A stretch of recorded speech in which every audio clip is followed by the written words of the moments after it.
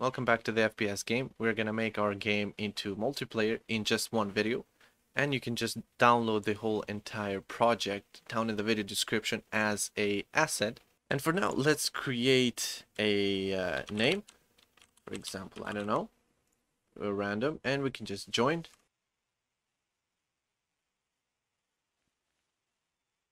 So this is the multiplayer game.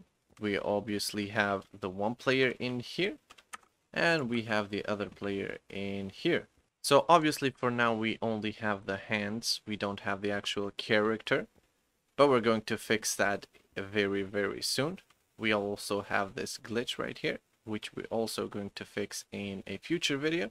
But for now, this is our goal. The goal is to get two players working and playing differently, and this is what we have in here. We have exactly that. Okay, so the way you can build the multiplayer system is by using a photon network.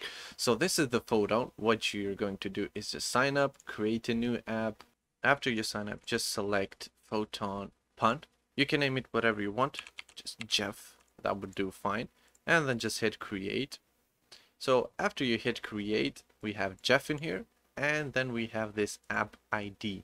So what we're going to do with this app ID is just hit copy, go back into Unity, and go into the package manager.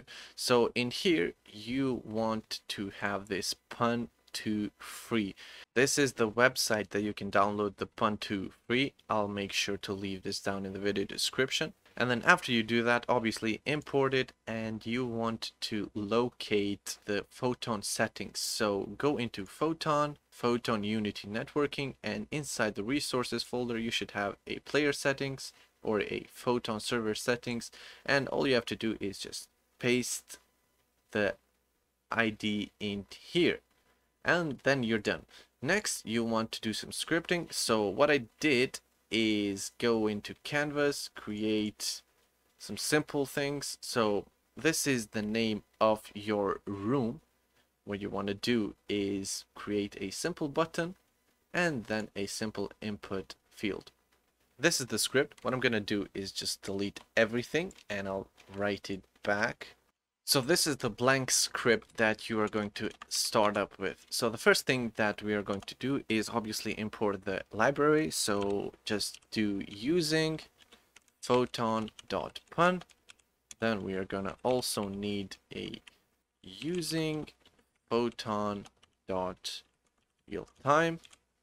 And then change this mono behavior into mono behavior callbacks. So this is the start. Then what we're going to do is get a reference of that text field. And to do that, we're going to need Unity engine.ui and then public text room name.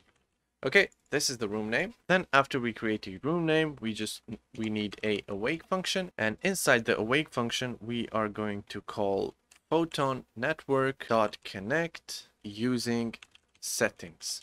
After we create the awake function, we need a public override void on connected to master. So we're going to use this to connect to the lobby. Next, we are going to say photon network dot join lobby. And after we join the lobby, we just want to print joined. So now that we are joined, we can connect to a specific room. After we create a onConnected to master, we need a click method that gets activated when we press the button. So just create a public void onClick method, or whatever you want to call it. Inside the onClick, we just want to tell the photon network to join or create a new room. So once you create a click method, we need to call photon network once more and join or create room. So this takes in some parameters which we're going to create right now. The first one is room options. So room options is equal to new room options. The room options must have a options.max players, and since we have the free plan, the max players cannot be greater than 5. Next, we need a nickname for our player. So photon network dot nickname is equal to, let's call it player plus random dot range 0 to 1 million. I don't know, 1000. Then after we define the nickname, we want to give this some parameters. So since we want to join the same room, we can just call it something like room 1 or whatever you want to call it. Then what we want to do is mention this room options. So just pass in room options in here. And then the type lobby has to be set to type lobby.default. So this is the onClick method. And after this, we just need one final method, and that is another override method, public override void on joined room. So once we create a on joined room, all we have to do is call photon network dot load level. Obviously, we pass in a level. We're just gonna pass in a string for now, public string level name, and we can pass in level name down here. So this is the one script that we're going to need to start the server. So we can save this, go back into our scene, and we should end up with something like this. So we should have a room name and a level name. So the level name should be the same as the scene name. So we can copy the scene name, paste it in here, and the room name should be this text right here. So we can just drag the text, drop it in here, and then just hit play, give it a name, and we should see into the console showing joined, if you've written this correctly. Then we need to go into our actual gameplay world, and we should do some changes in here. So first we should have a folder into our assets called resources. Inside the resources, we should put our player prefab. So this is my prefab. You can download this into the video description down below. And then the one thing that we are going to need in here is a photon view. The way we add this is just add component photon view. Then what you need to do is go inside the movement script. Inside the movement script, just paste in using photon.pun. Next thing you're going to need is a photon view reference, and then you should use the photon view inside the fixed update. Next thing that you're going to need is go into the character script, and since this script uses the camera, we need to just disable that camera.